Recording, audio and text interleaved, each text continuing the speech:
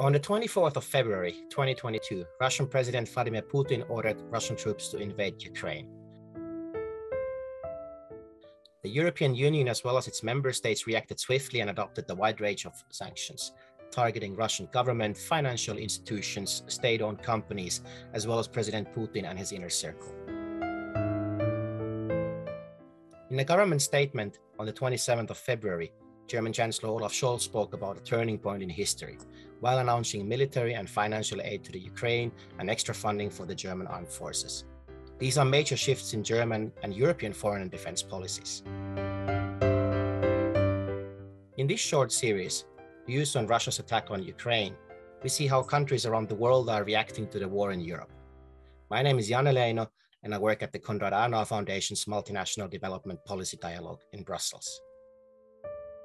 For today's discussion, I have the pleasure of greeting Stephan Malerius. Stephan is EU Program Manager at Konrad-Adenauer-Stiftung's headquarters in Berlin. KAS is currently implementing several EU-funded programs in the South Caucasus region, which aims to foster dialogue between the countries as well as with Europe. Hello, Stephan, how are you? Fine, thank you, Janne. Good morning. Thank you for having me. Thank you for joining us today. Stephan, Georgia, Azerbaijan, Armenia, all very different countries with different backgrounds. How have these countries taken up the Russian aggression in Ukraine?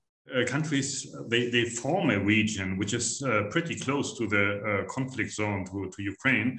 Being a region on the one hand doesn't mean that the reactions are very different country by country. So if we look a little bit at the different countries, Georgia comes into mind first. It's like you mentioned, the closest country as well to Ukraine. Georgia had a war with Russia 2008. How has the country perceived the aggression? Well, the country is in its reaction split into the population on the one hand that is traditionally, historically, I would even say very close to Ukraine.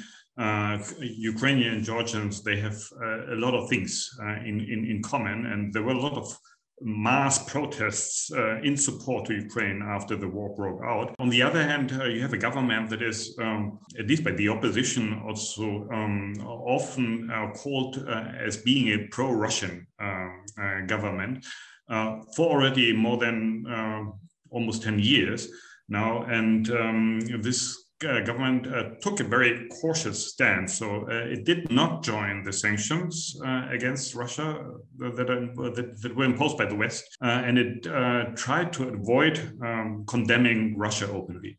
So Georgia has now applied for EU membership almost simultaneously with Ukraine. So how do you explain the discrepancy, like you said, the carefulness on condemning Russia's aggression, but simultaneously openly applying for the European Union? How does this fit together? The Georgian government, of course, understands the mood in the population, and the mood in the population is for years, for the decade already, very pro-European. And pro-Ukraine at the current moment. So when being hesitant in condemning the Russian aggression, they needed to at least admit and show that they are still pro-European and they don't want to change the European path. Otherwise, they would have had internal problems with the protests that are sort of fueled by the opposition calling the government pro-Russians. From Georgia to Armenia, a very different country, also very different background. There's a Russian base in Armenia, which is widely publicized. In Europe, we even had this disinformation campaign, or it proved to be a disinformation that Armenia is sending jets and pilots to fight on the Russian side. How has Armenian government reacted, or the people there, like you mentioned in Georgia, how have they reacted on this aggression or the war? Yeah, unlike Georgia, there were no mass protests against the invasion of Russia to Ukraine. The government tried hard to take a neutral stance, which was very difficult to maintain because they were under enormous pressure from the Russian side diplomatically, but they are at the same time deeply dependent on Russia in military and in economic terms. So therefore, abstaining, for example, in the EU General Assembly, voting on the war in Ukraine cost a lot of efforts for Armenia because they were under heavy pressure from the Russian side to join forces with them diplomatically. Many people are leaving Russia now.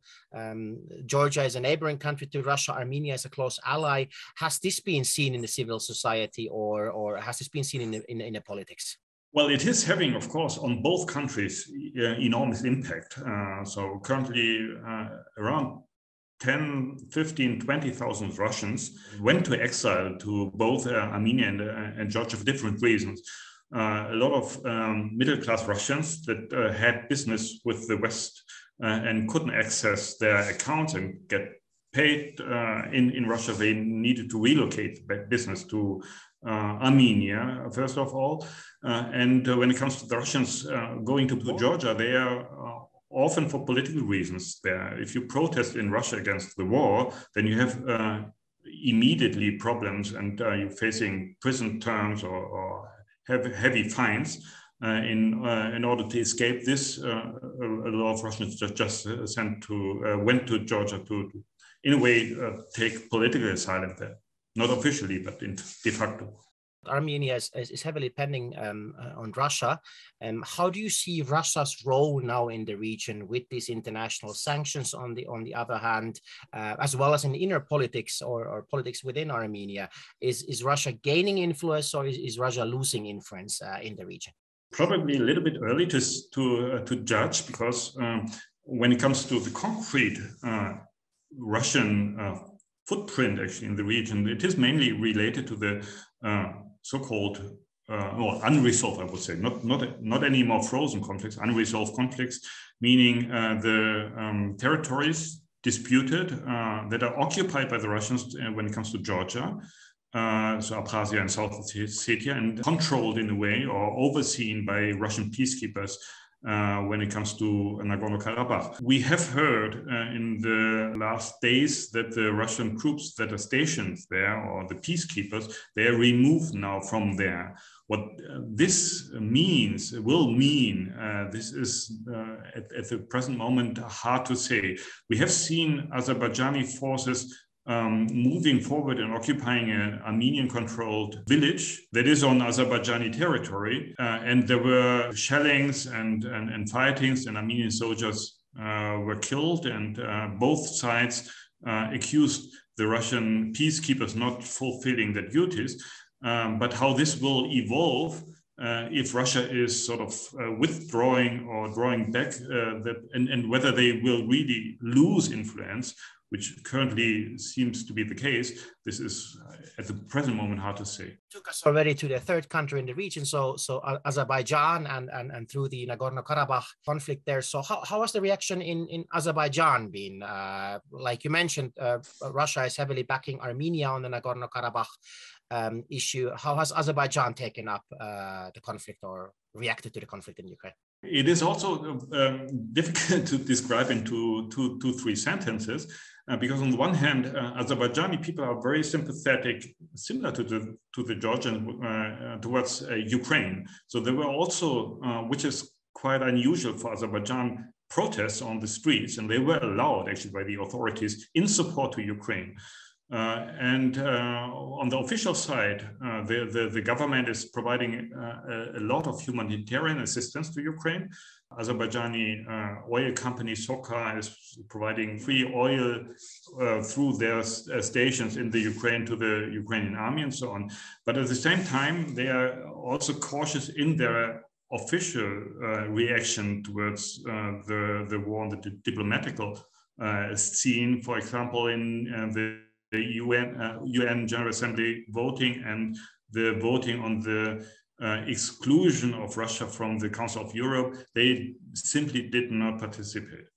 We talk a little bit about Russian role now in the Caucasus. There's another regional power player there, Turkey, who has been very active in the peace talks between Ukraine and Russia, but also is a heavy backer of Azerbaijan. So how do you see that the cooperation between Turkey and Azerbaijan and Armenia, Russia being affected by this crisis, or is there any effect on that? Yeah, very interesting question and very interesting topic. Because on the one hand, you rightly mentioned that there's a close cooperation and relation between Turkey and Azerbaijan. They talk about two countries and one army, for example. And of course, Turkey was instrumental in supporting Azerbaijan in the war with Armenia in 2020. At the same time, Turkey has pretty significant ambitions to unify Turkish countries under its sort of supervision. Azerbaijan being the first, but then they want to build bridges also to the Turk countries in the Central Asia. And Russia is very sort of viciously looking at what Turkey is doing when it comes to Turkish minorities on the Russian territory itself. And at the same time, what is also interesting, there are now negotiations between Armenia and Turkey about getting back to normal relations, opening the borders and re-establishing diplomatic ties, which would, if this happened, push back the Russian influences in the South Caucasus, because Turkey is then becoming an even more prominent role in this region. We're conducting this interview from Brussels, so I need to ask a little bit about the European Union's role and how do you see that in the future? So like we mentioned earlier, Georgia has already applied for EU membership. We're talking in Europe about getting independent from Russian fossil fuels, meaning gas and oil. Azerbaijan has those. We talked about the Russian influence in Armenia. So what, from your point of view, should European Union or the European countries do in order to gain influence and support the countries in their development?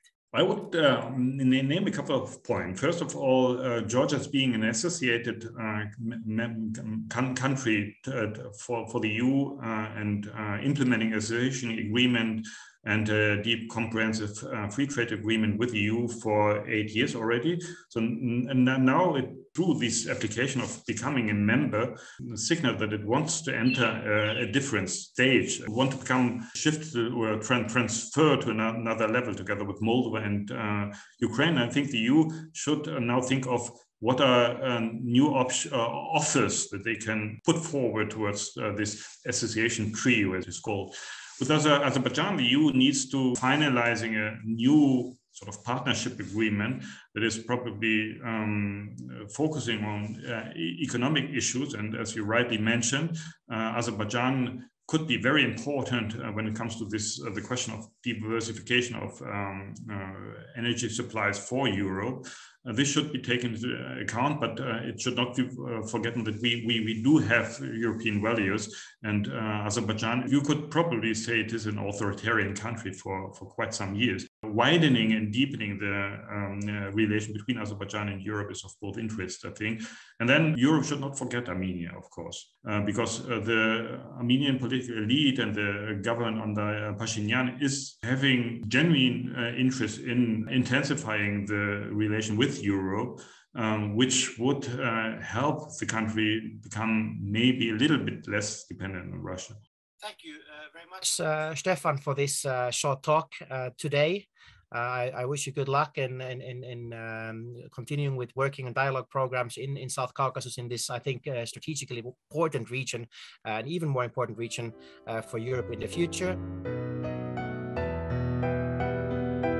Thank you for listening to today's episode on views on Russia's attack on Ukraine, where we talked about the reactions in Armenia, Azerbaijan, and Georgia. Please follow our social media channels for newest updates and for further episodes in this series.